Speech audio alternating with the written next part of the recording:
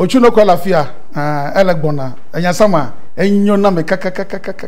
gae akufu male gae evo wezo yo ape metwa efon me fon yo devie dunu a devie dunu lo akpe enyasama ewusafo ayeko bani kakra mikro bi aso ni mikro bi aso kasa me no Sabre minute to TOGBE AHABAN KEKE ne bebo nkomo. Pepa cho ne number no baako 0244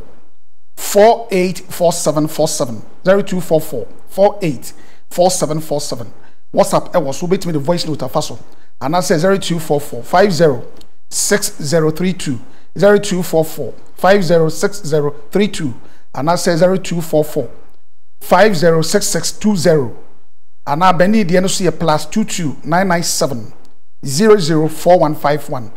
plus 22997 004151. Ne na WhatsApp also friend na ade onu bedi enkomo. Kaswa opekuma eho eno high tension. Enkana meche Kaswa Central Region reachre wa. Utimi fa ha be pay ofanko anafri ofanko. Utimi ru ha akọ Kaswa ni road no so no mfimfin ho ena wo ena fesu kuma seso. Ufre fiyase na se okọ eye afiyase a ewo so eye hospital junction Bomfa hospital junction efijase Bomfa hospital junction eho na wo da bia wo ye adwuma yare a ewo so a ekwa enko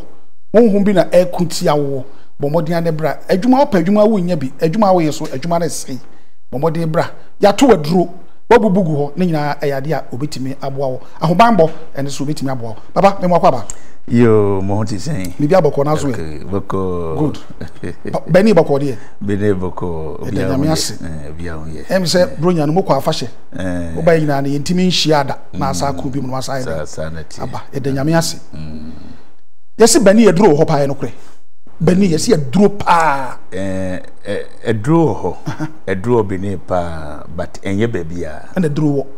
okay enye babia said ye Ghana hano yewo nkrendokono ena yewo afantidokono no sanso na etie beni ho ewo beni ho na je duro ni opapa ni obone wo okay sanity yenhwe se be ko beni na mesi obi a so ko beni okogye duro obi a so okogye duro ewo beni eduro bi so Ghana ha sei omo ye duro bone wo beni so bi firi ha no ko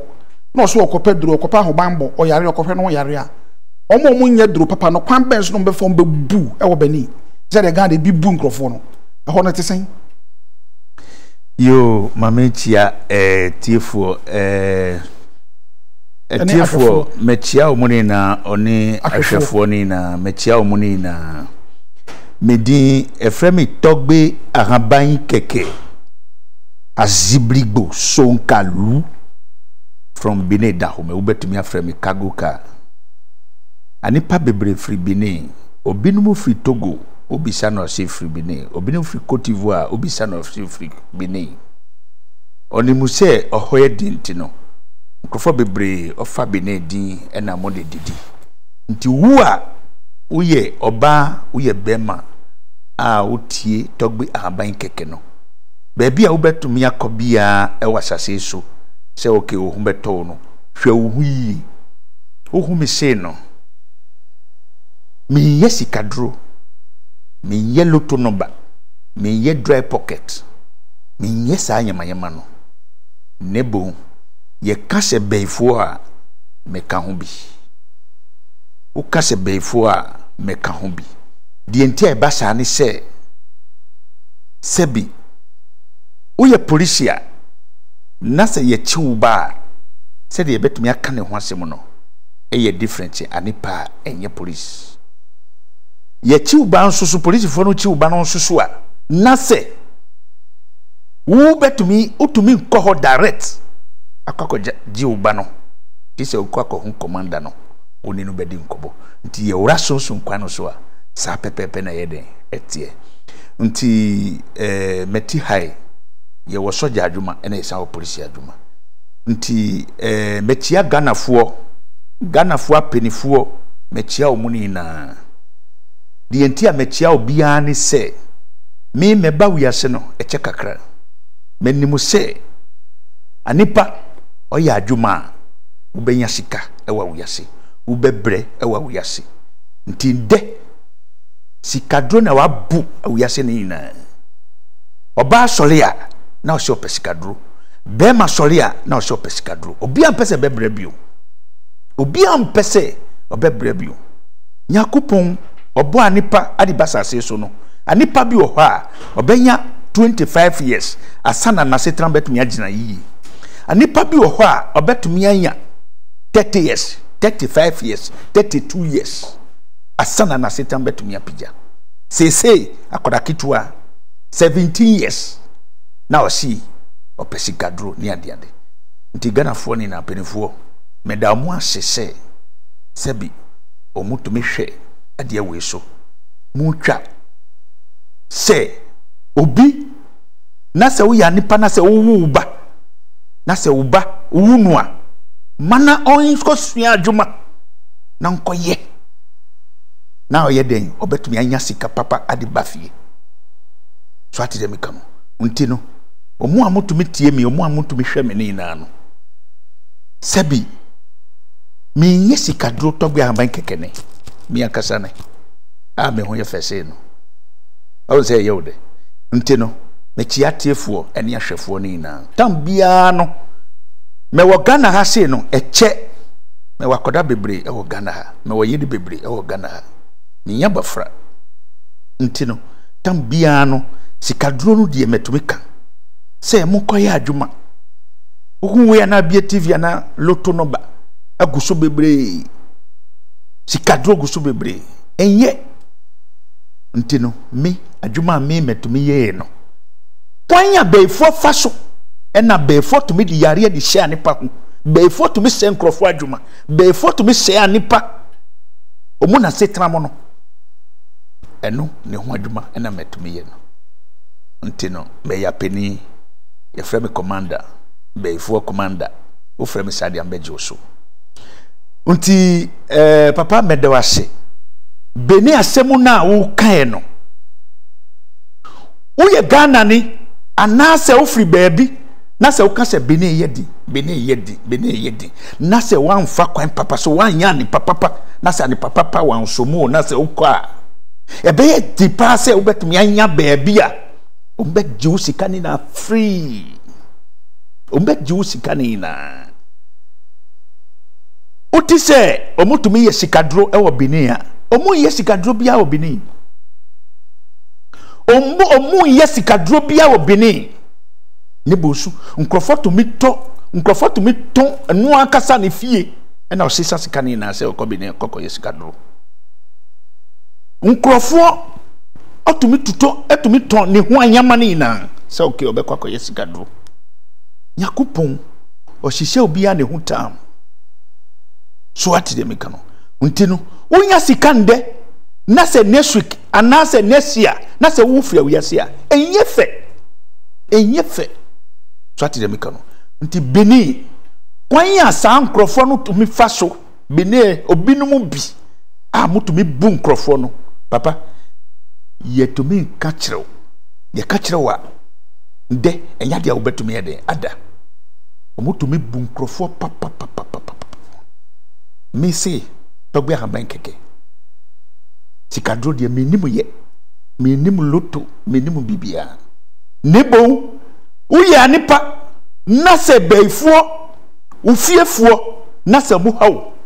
ewo wadwuma ho ewo sikasemo ho omudi yare de hye wo ho a me betumi asori akwakọ hu sankrofo na mu free family no mu no betumi akwakọ hu omu ni na meni omu bedi nkobo die ntia omudi yare ade hye wo ho no meni omu beka kwanya mo faso ena motumi hawo no meni omu bede ebeka na betumi agi oboko na wo akasa o betumi ato nti Benin die ubekọ Benin na se sebi upese ube protect ohu bibi tumi yewo dia fosu na wako agbome uko agbome a na wabisa se uko dahome oho ena penifoni na wo but apart from agbome dahome no baby a wakasa betumi akọ ewo Benin ni na no ombebu kosa mbeju sikani na wanhwe obesan ko aka ho sanetie awiase nsoso no Yakopon boye no odi papa adi kan ye ho ena san di boni adi kan ye ho boni eni papa omu ye nuya no mu wo a wo ba wo yase no wo akasa ena wo betumi ede ahwe wo ho yeye wo koton radio kitu free market na se wo to battery di shem na se wo di bafia radio no ye dede a wo na wo betumi alodu volume no wo na wo besa bie so nti yakopon bo na se wo basa se we so a wo na wo betumi anim se de wo betumi ahwe wo ho yeye na wasetam betumi apija de wo pe no wo betumi aye TOGBE AHABAN KEKE ameti hai menimo se anipa yare a mbehwe no ne ho beto no anipa de adwuma nse ya mbehwe no ne bu susu no kwan ya mo faso anipa da se ni faso sese ena obi ye carpenter ni a obeka se okay ye carpenter obi ye tailor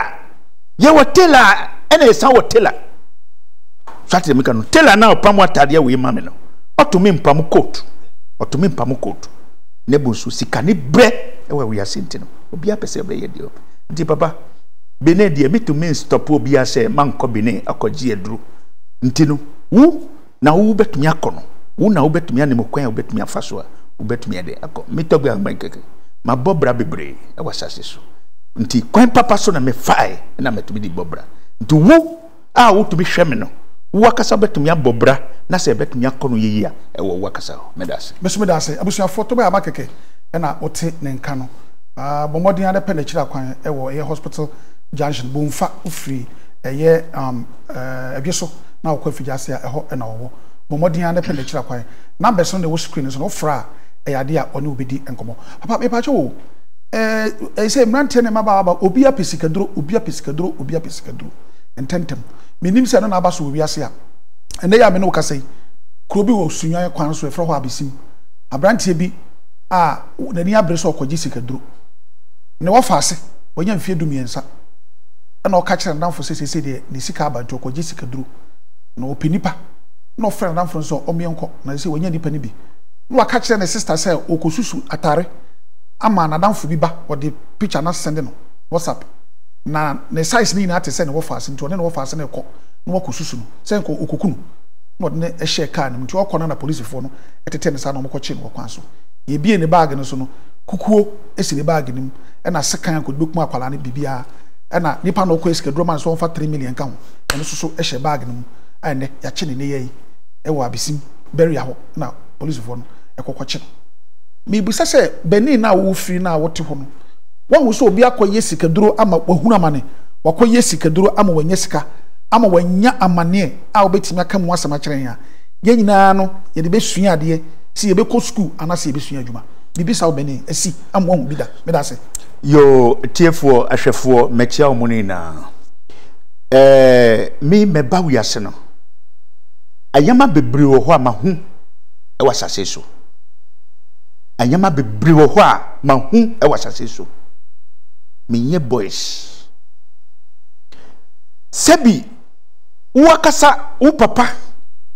na se eyesikani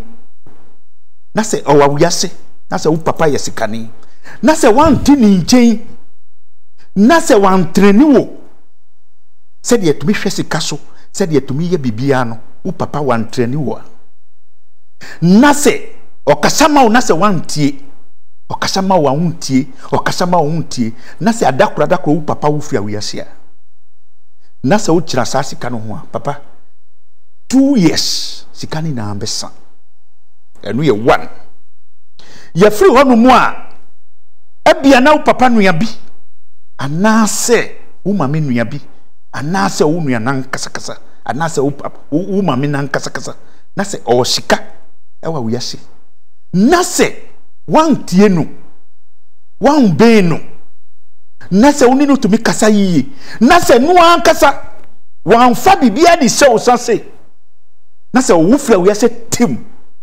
na se wo gina so se okay wo betumi adi sa sika no wo betumi abob afa di bobradia ni na be hyi ewa wiase nti awiase no eya me papa na family di basase so no tumi ka kire me se wo be pesika fa kwan papa so na wo betumi adi pesika swati de mika no nti no se de awiase ti akoda kitua otumi sole se obekwa koye sika duro last year papa bi otramblochire e Ghana ne otramblochire e Ghana ne wakobɔ bra kama e wo ho ofre TOGBE AHABAN KEKE se opesikadro mesi mi nye sikadro mi nimu ye se uka beifo kwan no so na se beifo na tumi hawa na se mutumi se wo sika mutumi se wadwuma me ka ho bi me beifo commander but opesikadro dia ende me ka ho papa no ko fakire ena ko Togo hayawo ena papa no ko fa 100 million baku 37 ena odiko so okay betumi ya iskado ade obedi president wa Ghana na sikani na ashi andua kwesiada andua ya papa no waba mi ho wasusa sikabia ne ho bio omakɔgye adi omakɔgye sikani na adi so omakɔgye sikani na adi anka odi saa sikano di toka akura na se kaa no se kura po a obetumi afa kaa no ne body adi tu ni fie na da ade atia obetumi ahu anka odi sikano adi toka akura na se kaa no se ya oyan accident kura obetumi adi tu ni fie na ade atia obetumi ahu na chese misika na metumi di pade ewu sika no we andra osusa na me se wa bodam wanya 59 years wa bobra kama hwede waye untinu omu kase okay omu pesikadro no sese akoda kitua otumi kitaka na se otumi di ka adi bafie wo ye ni maame no wan bisa no se wo konya sika no we wan bisa wo ye ni papa nsusu no wan bisa so untinu se ubie u TV no na se TV no omu fatuo ena amudi kuntokwa ewo TV no so omudi kuntokwa ewo TV no so a na se akoda kitu atumi hwe saa film na otumi hwe saa film na adakro saa akoda kitu ano se okoko hu etuo ewo baabi a obefa akotry se we no eya na etisen untinu ubie TV station biadia na nkrofo ye sikadro ewo so ubie TV station biadia na ekoye sikadro so radio station na ekoye sikadro so akoda kitu atumi hu mi meba wo yase no matwe nikanika 17 years 18 years 20 years otumi ka so ke obesi fie obetoka ye de yembo brasa so unti mi meba wo yase no sikadro no mi metumi hu a TV so mi hu se obi ye bi a me family say ade hu da e wa wo yase but Ghana hano sikadro ti se obi asore akoye aduma bia mi nimu se dia perifo no mutumi kasafa hu ekoye bibi ti se e friend say biscuit anase drink bi na omuton e wo TV so ade ekoye ti se drink bi na etumi ton e wo TV so we sori na akoye sikadro brana mi buaw nebo susu no uko ni fia edan kura no ni bi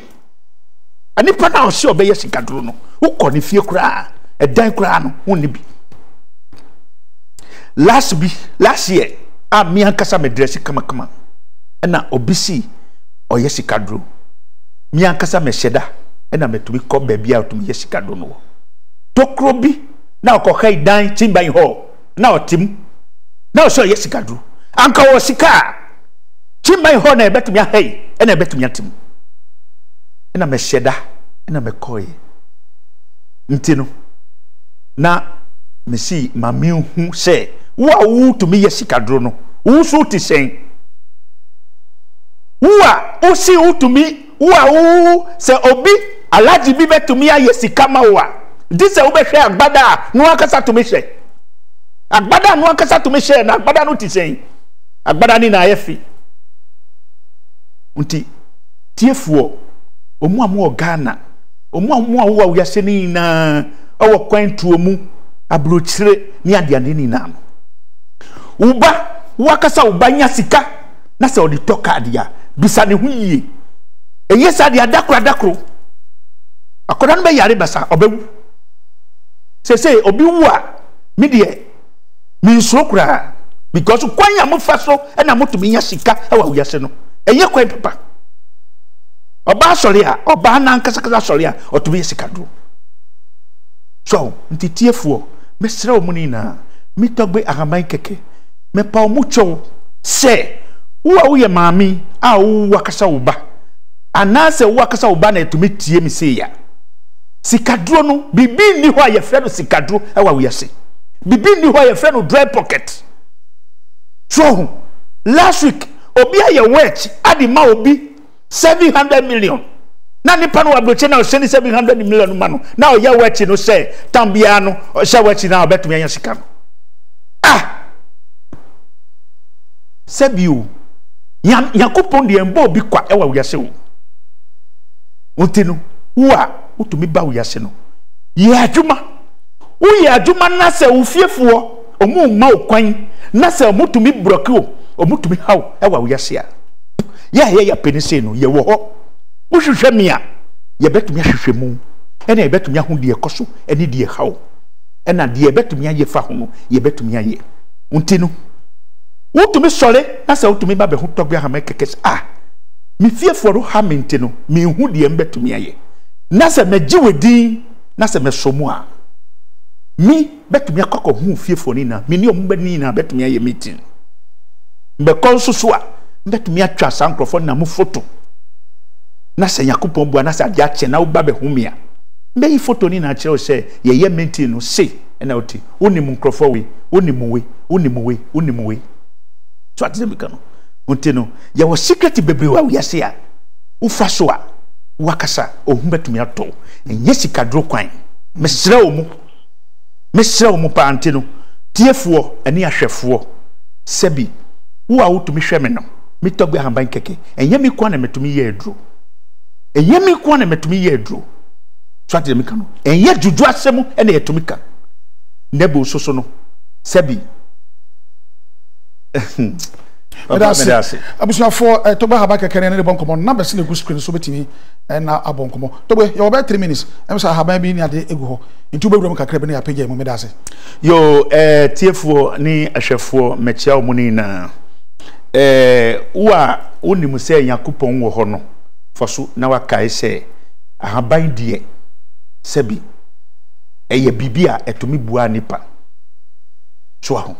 ntinu upea koto akpetesi papa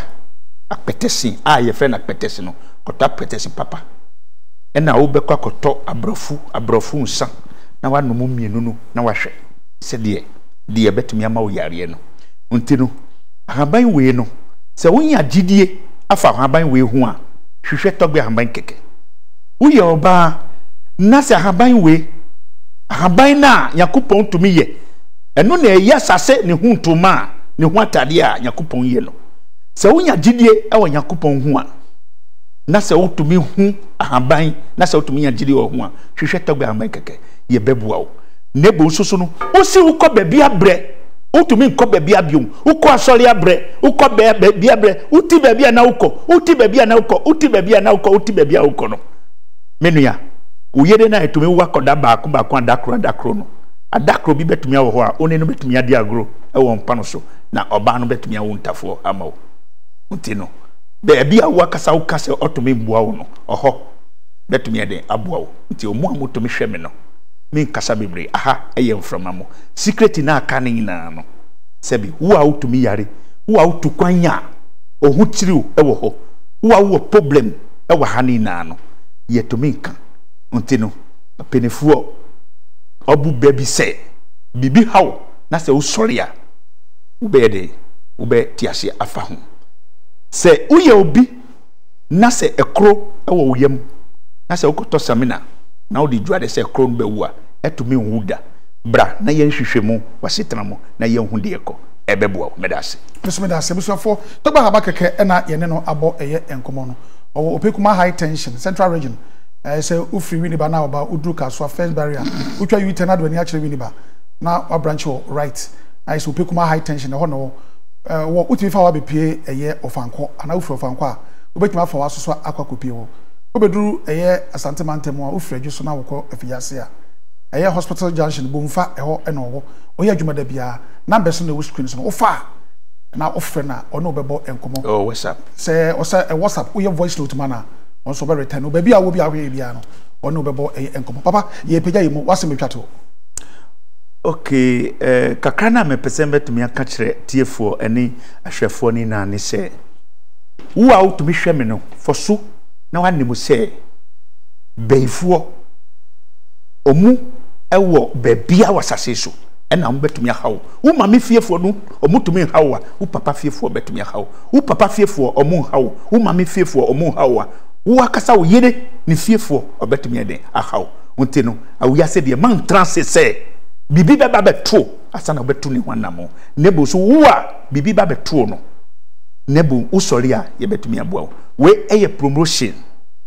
for 1 month nti wo a utumi yare ena wo da ho utumi nko bebia uba na yare e hospital fani atade bra ne humbeto no ye mi TOGBE AHABAN KEKE mi ankasa be transe ahwe nkrofo na free a wakas eye 1 month utie asem wewu eye 1 month wo a wadwuma se a utu anamu a ubre a hunna no foso na waba ye be hwe free 1 month but 1 month no twemu a uba obesa sika medase medase pi abushafo na chese ene aha ene ye ne TOGBE AHABAN KEKE nkomo no nyina de besi say protection so na wuhia ne nyina so no ofre no bibia no yesunsun asem no ono bebo enkomo sikaduro enim sikaduro nka ho ende ho na wo pa no pa baabi duani ayde a kire o de ko ho bebo papa ya no ahye ne nso e de aman nti ne ye de besi ase na yakopon bo atafofo asa atwa atwa so medi de Otwinoko ena onso di TOGBE AHABAN KEKE ana betima frame obosomfo kwabna sare me no obosomfo ayese me ye bebo nsam eno so magi atum nti me de megina na megina